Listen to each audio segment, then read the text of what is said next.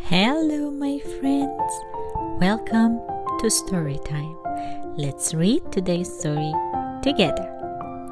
The Pout Pout Fish Cleans Up the Ocean by Deborah Dyson. There is a problem that needs solving, but Mr. Fish and all his friends don't know what to do. Can they learn about its cause and restore their ocean view? Let's read it together.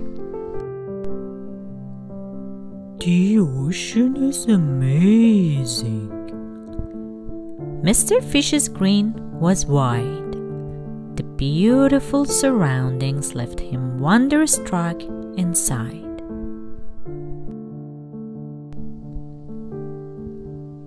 His head was full of happy, and his heart was full of awe.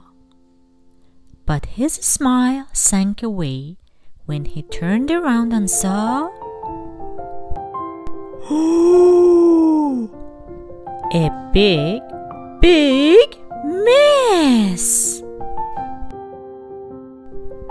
Whatever could it be? But he couldn't really tell, so he talked with a friend who had noticed it as well.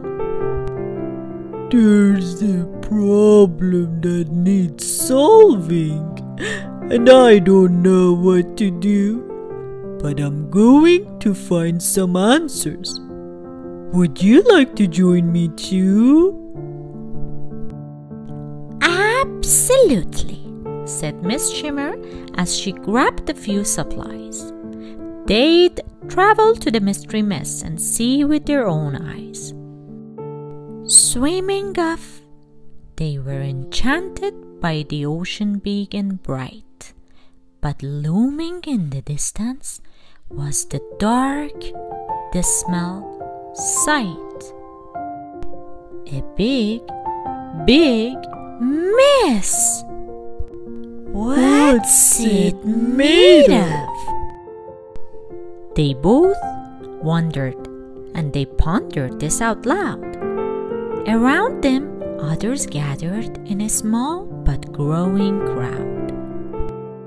There's a problem that needs solving, and we don't know what to do, but we are going to find some answers.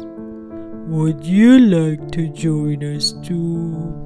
Count us in, said Mr. Seahorse, and he powered up his rake. Enthusiasm bubbled.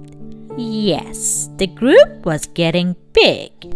They jetted through the ocean in a peaceful sort of bliss. But the thing that stretched before them was impossible to miss. A big mess. Who will fix it? Fish were asking, hoping someone else would know. There was lots of conversation as they traveled with the flow. There's a problem that needs solving, and we don't know what to do, but we are going to find some answers. Would you like to join us too? All as one, said Mrs. Squid as she swished away some junk. The group continued forward toward the nearing pile of gunk. They reached the mystery mess.